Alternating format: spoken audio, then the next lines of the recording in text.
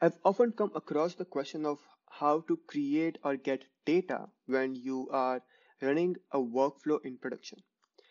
In this video, I am going to show you a small trick that I often use to mock the incoming data from a production execution and use that data to create my workflow. Now, I have created an example workflow with the webhook node, which is active, which means it's running in production. So I can make a request to the production URL and I don't need to execute the node manually. So over here, I have some data that I want to send out to this webhook URL. Let's send the data and we get a message workflow got started. But if we come back to n8n, you will see that we don't see the incoming data in the workflow canvas. Well, this is expected because we are using the production URL and not the test URL. Saying that, you can always see the executions in the executions tab. So if I open this, I can see the whole execution, all the incoming data from a request. But the problem is I cannot create a workflow in the execution list mode. For that, what I do usually is I copy the value. I go back to my workflow and I insert a function node.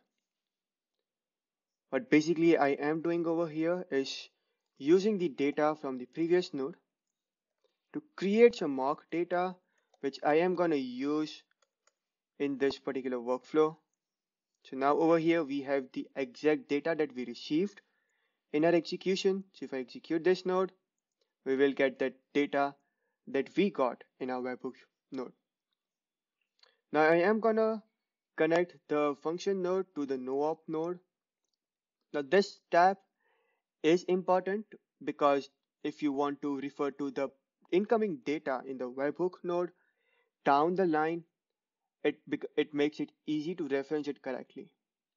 So now we have the function, the no-op node in place.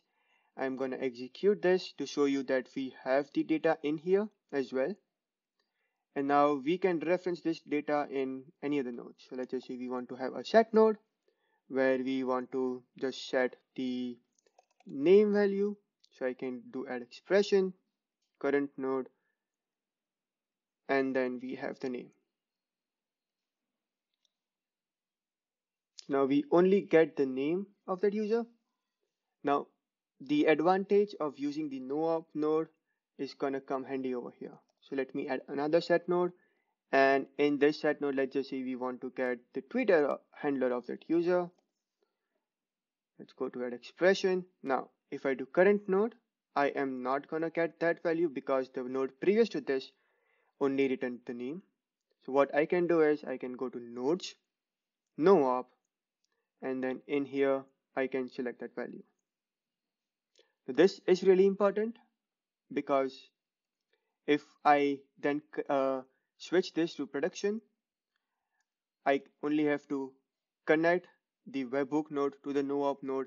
I can disconnect it, let it be connected, disable this node, save my workflow, and if I come back to Postman, send the request, we now get workflow got started.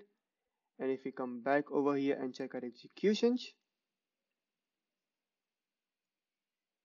we'll see that each and every node ran successfully, and over here we have the data. So this is a small trick that I often use when I am using a production URL or when I am creating some workflows. I hope this helps you. Let me know if there are any other questions that you might have or anything that I can help you with.